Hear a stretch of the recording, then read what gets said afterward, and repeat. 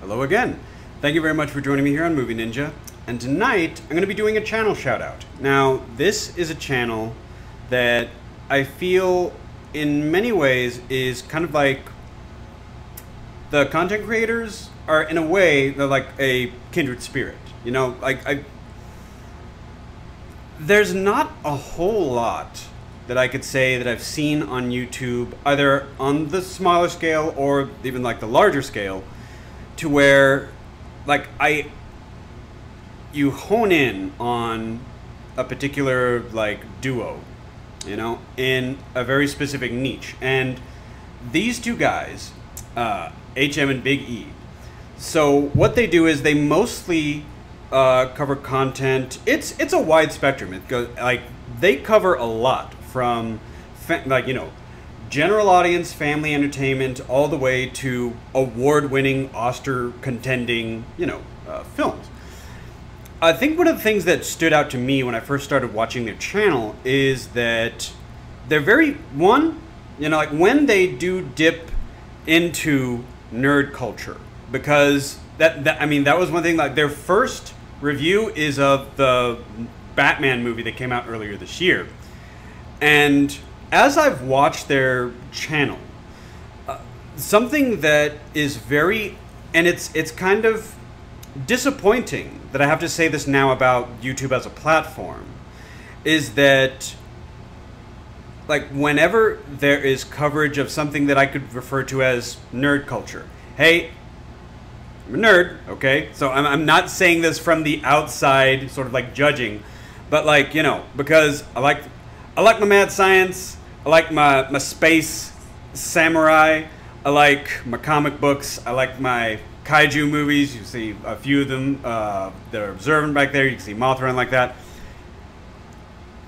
In nerd culture on YouTube, unfortunately, there is this trend, and I think I know like what it is.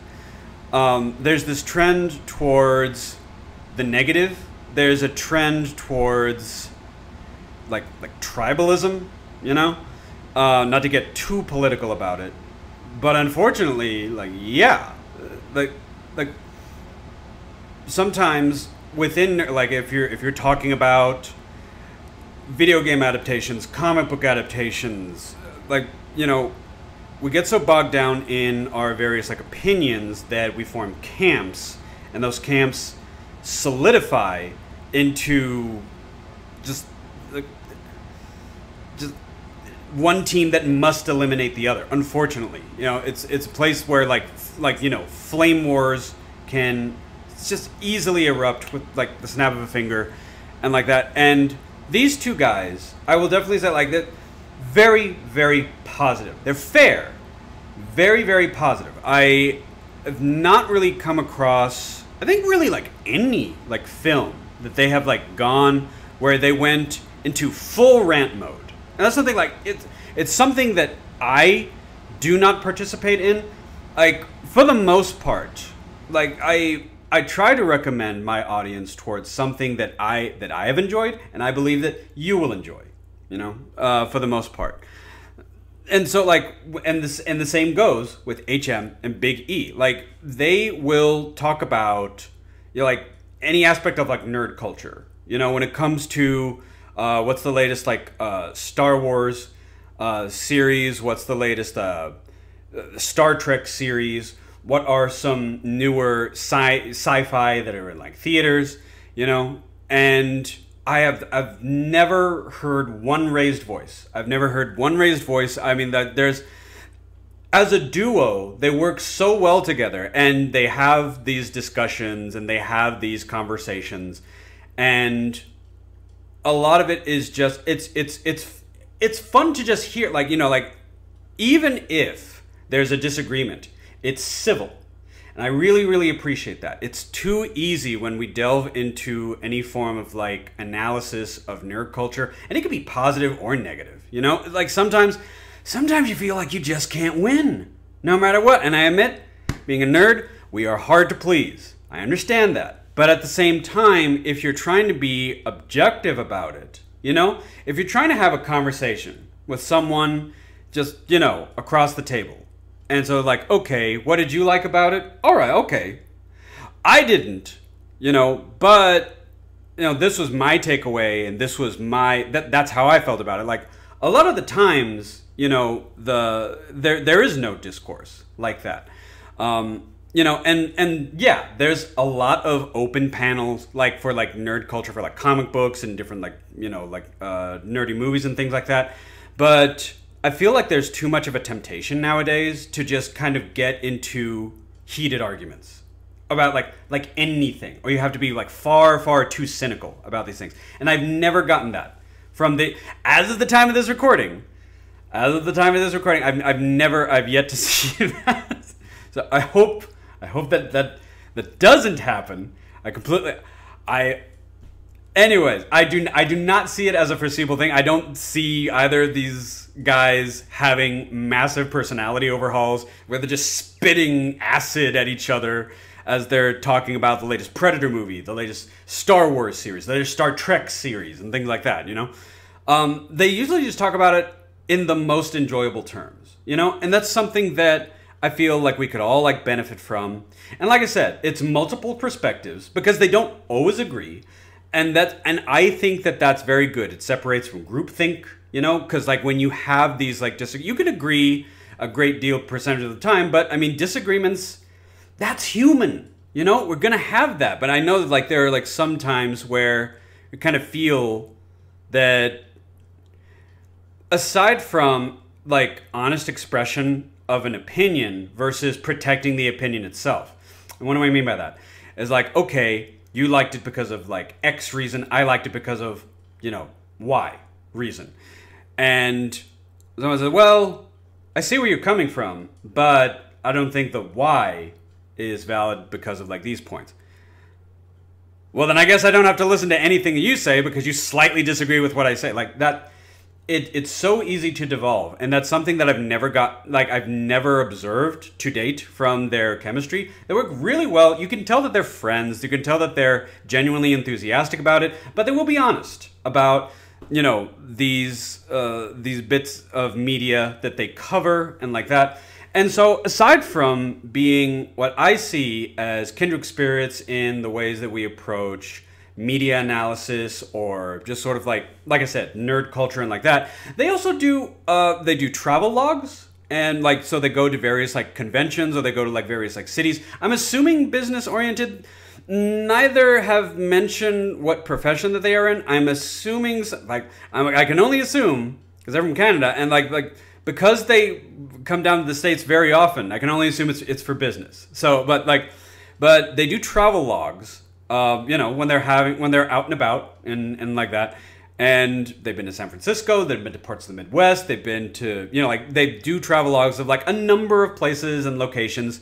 Sometimes it's, fan related for various things, just like to be like tourists having fun. But a number of them have been for conventions, and their convention coverage is also, I think, is very thorough, but is also very fair because they also do like more often than not they will do like grades, and it doesn't matter like what they're talking about topically. It could be for, like I said, the latest award show, independent, film circuit, like award contender, or it could be something. One of the newest items on like Disney Plus, it could be like, and they have such a wide like gamut. But even though YouTube, this platform, okay, like I would say for the most part, for the overwhelming majority of like my content, even though it's like PG and I don't even like to curse on my channel or anything like that, whatever, because of some holdover, like standards and practices that the platform still adheres to. Unfortunately, we have to say like, oh, is it for kids or is it not for kids? Or is it safe for kids or is it not? Type thing. So, I mean, it's like, even though my channel, and I've no doubt, because you can't box yourself in. If it's like, I don't know, if you're saying on YouTube that you're safe for kids, then anything besides Peppa Pig and Coco Melon or something, it's like, okay, well, like if it's anything besides that, then you better not be producing that. Like, yeah, I'm not in the business of making that content, But at the same time, like, yeah, I will talk about like horror movies and sci-fi movies and things like that that are well over PG-13 or anything like that.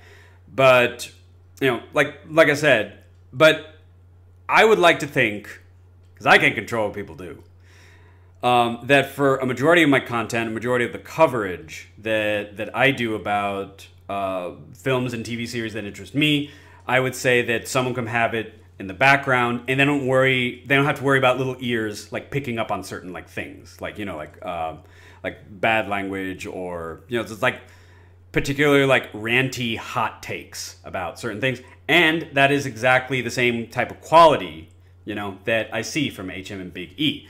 So yeah, like I said, they cover a wide variety, because I'm not trying to box them into like nerd culture, even though that is like a shared domain, which we, you know, like a lot of us, you know, self-included, enjoy. The nerd culture, they do a wide variety of different like media in terms of like movies, TV shows. They do travel logs. They do convention coverage. They're very thorough with whatever field that they're like discussing at the moment, and that's something. And right now, like, and I've seen them, you know. And I've watched them kind of like go along, and I've watched their videos, and I comment, you know, to help with the algorithm and things like that, you know, sharing my honest thoughts about whatever topic they may be discussing at the moment. Like, the reason that I'm doing this channel shout out is because I feel that they deserve more attention, you know. Right now, at the time of this video, you know, and I hope they don't begrudge me for quoting this, but right now they're at 91 subscribers. They've been on the platform. Let me see. Checking on their, like, I mean, like, it's been less than a year. You know, according to the About tab on their channel, they started off in like March, and that's where, like, because that's around about the time that the Batman film like came out. So, you know, that checks. But it's been less than a year, and I'm gonna admit, okay, even with my own channel, I got lucky a few times. Like, for people that see some of the view counts on my videos, I mean, I've gotten lucky a few times. I've gotten lucky to where there's a few that have larger view counts. Like, and because of some of the material that I've covered, I've been able to get a slightly greater amount of like attention. But I feel as smaller YouTubers, you know, it is nice to show your support, you know, to extend that goodwill and say like, hey, you know. And by the way, they've not contacted me like at all. I will say, like, there was it was a passing nice gesture. They did do a verbal shout out. But the thing is, like, aside from that, you know,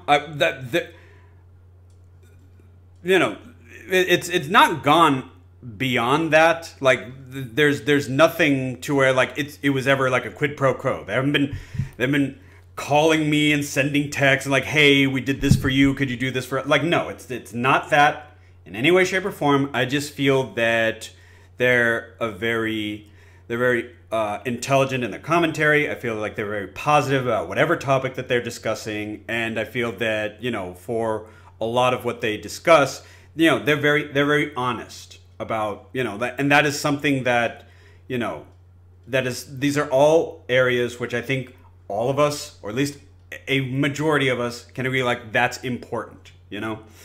But as of right now, you know, just to note, like, if there is someone on my channel that likes the material that I put out, I think that you should also give them, you know, your attention.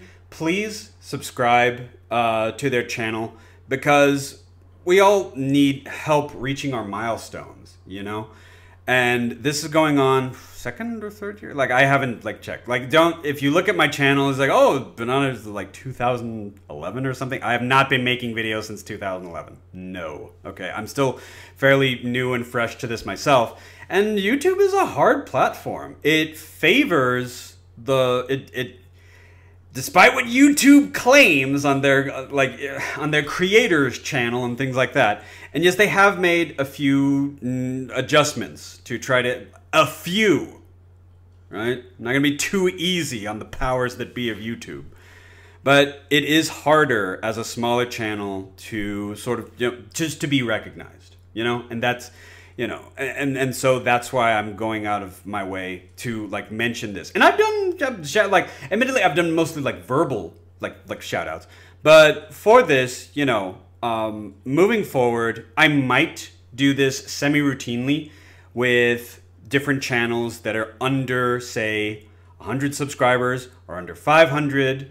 Or even just like, even if they've reached that milestone for the 1,000 mark or like above, I'll bring like stuff to y'all's attention, because I feel like there's stuff that I watch on YouTube, and there's like, people that I watch on YouTube that I feel like they have very interesting ideas, or they have even if they have like slightly differing opinions about certain things that, I would like to bring to y'all's attention. So, like I said, like even if it's just like one new subscriber for them, I would like to help them reach their first milestone of 100. So, but yeah, I will put a link into, I would say, like one of their more recent videos like that. I will put the link into the description. Please, if you do watch either this video or another video and this was like the bridge, please let them know that, it's like, hey, we heard that, we heard about your channel from Movie Ninja, just so they know, like, okay, that we are trying to be supportive, So, but thank you very much for joining me here on Movie Ninja and listening to my, my spiel here. Thank you very much. Thank you, HM&BIG E, because I think you guys do, you do produce like enjoyable content, and, I do hope that your channel continues to grow. So, I appreciate everyone for watching. Thank you very much, and I hope you have a good rest of your day.